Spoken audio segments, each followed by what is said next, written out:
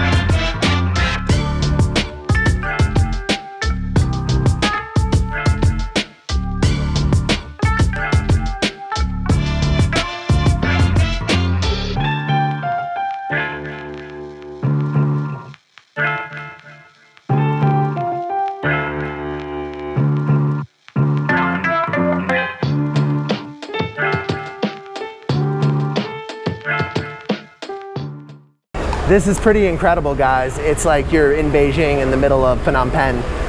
Pretty amazing.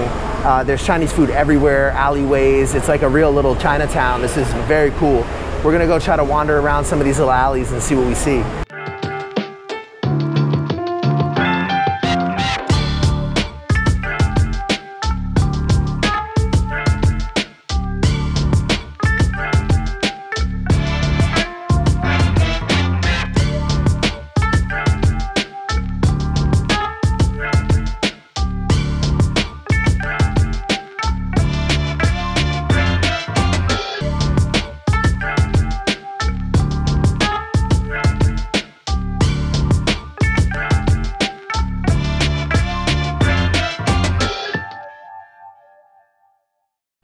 I gotta say, guys, this is a pretty epic place to be walking around. I'm definitely was not expecting this. This is pretty dope. It's like Chinatown in the middle of Phnom Penh, but like a Chinese vacation spot because they have everything. Like they have their karaoke spots. Remix. Yeah, this is cool. Yeah, look at this.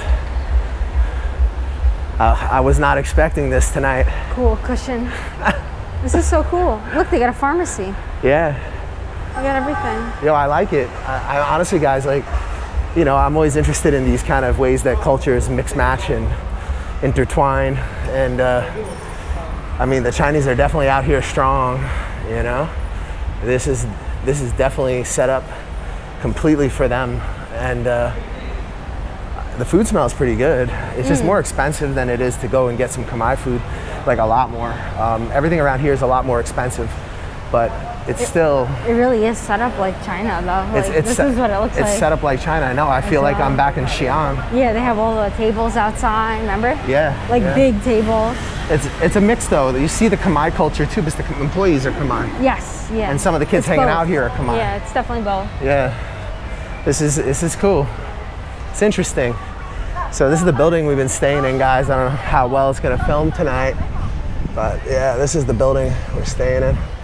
It's pretty massive. Transportation has not been any kind of an issue at all. I mean, it's pretty safe. The sidewalks are elevated, so the bikes aren't coming on them as much. Yeah, it's interesting. What do you think, Nish? You like it? Yeah, it's very cool. Just a little bit of a pricey area, you know, if you want to stay over here. What do you think, 700, Jen? Like an apartment? Looks, yeah. From what I'm hearing, like 700, 800. Yeah, it's expensive. You know, if you want to live out here, and maybe 850. Yeah, and all these restaurants are expensive. Yeah, and honestly, like they are going to be about like $3 to $4 more. I mean, they were trying to give me some vegetables and some rice for like $4, and then they wanted $3 for a piece of tofu. And I just go out to this Khmer spot that I like out in the Russian market, and it's $2 a dish with all the rice and all the tea you can drink.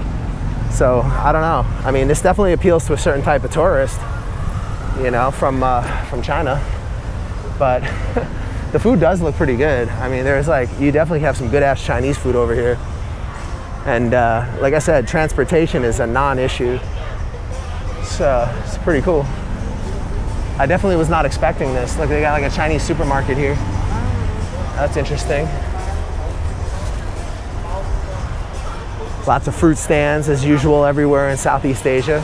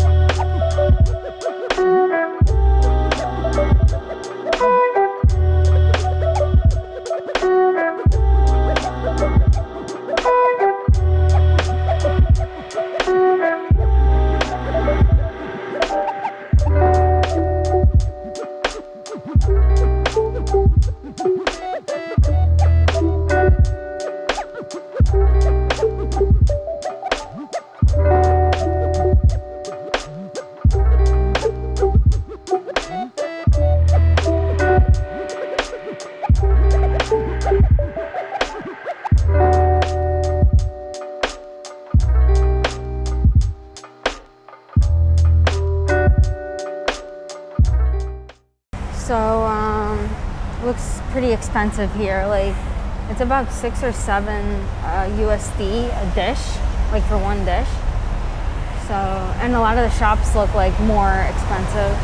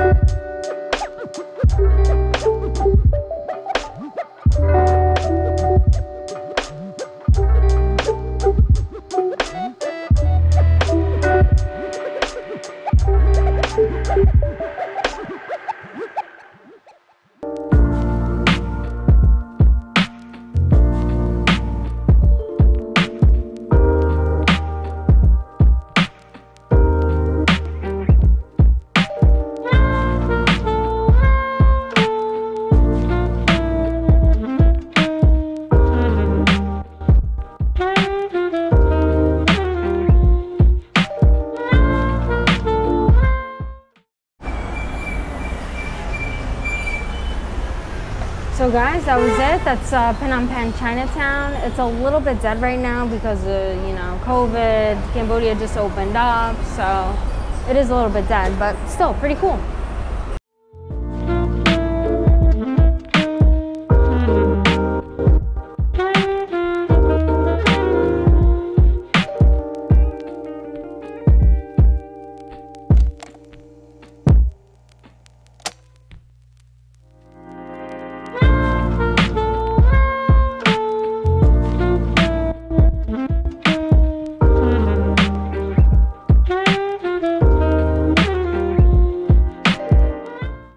Are you thinking of living, investing, buying property, buying land, working, or spending any significant time in Cambodia? Cambodia is an amazing country that offers a wide range of different opportunities for someone who has an open mind. If you're thinking about coming to Cambodia for the first time, we offer a consulting service for people who are looking to have everything done for them before they arrive. They want their housing contacts, their employment, their consultants, whatever they want to find in the country, they want it set up. That's what we do for you. We make it easy so that you don't have to worry about scams, problems, or other pitfalls that new expats face in this amazing country.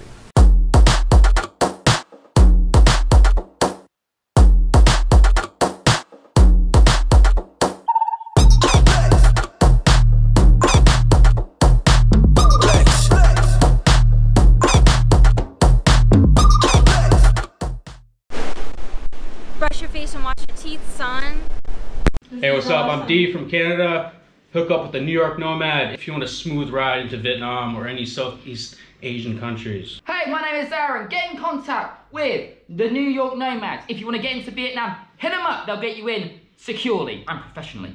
Yo, this is Uncle Hollywood. I'm telling you right now, the New York Nomad got me a job. He's legit. Hit him up. Check him out. New York Nomad set me up in Vietnam. Yo, my man got me a job. Come to Vietnam. Hey, what's up guys? You thinking about coming to Vietnam? You're not sure where to start? You've heard a lot of things online. You don't know what's true, you don't know what's not. We offer a consulting service where we help you get on your feet in Vietnam. We give you advice on negotiating contracts with employers. We help you with real estate agents, visa agents that are reliable and that you can trust. We help you get started in this amazing country and get on your feet. We help you get into different opportunities that might be more difficult for you if you were just landing in the country on your own. And we help you avoid a lot of the pitfalls and problems that you could have as a newcomer here. We provide you with reliable job recruiters, visa agents, real estate agents, and advice. If you guys are thinking about coming to Vietnam, hit us up for a consultation. We'll help you get started, help you get on your feet, and hopefully you'll love Vietnam as much as we do.